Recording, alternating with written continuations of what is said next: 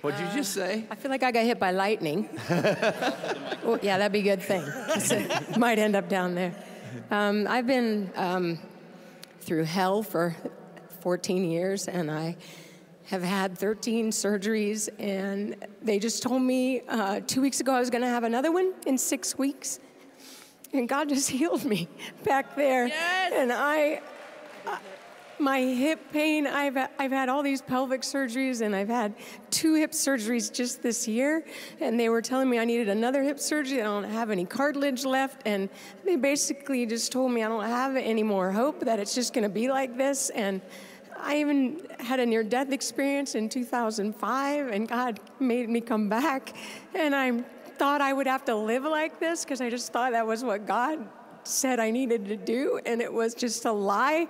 So I just want to tell you, it's just a lie from the pit of hell, and I agreed with it for so long. And so don't agree with it, because it's not true. It's the enemy. You have to believe God wants to heal you. I just told my new friends, I thought it was God just used my testimony in pain. And there's a lot of fruit born of that, but that's just God's grace. And he wants to heal you. So please believe him and don't believe the enemy. And I am just, look, watch this. I haven't been able to do this in 4 years. Okay, watch. Woo!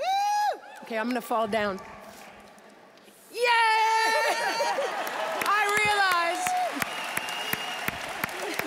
I realize that looks like nothing to some of you, but when you have a hip that has no cartilage, you cannot get your leg up like this.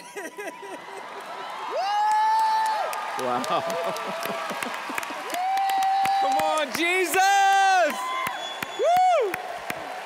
That's worth standing up on.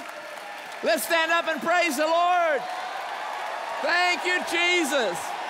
Thank you, Jesus. Let's give him praise. Let's not take it for granted. Let's give him glory. We glorify him. He's the healer.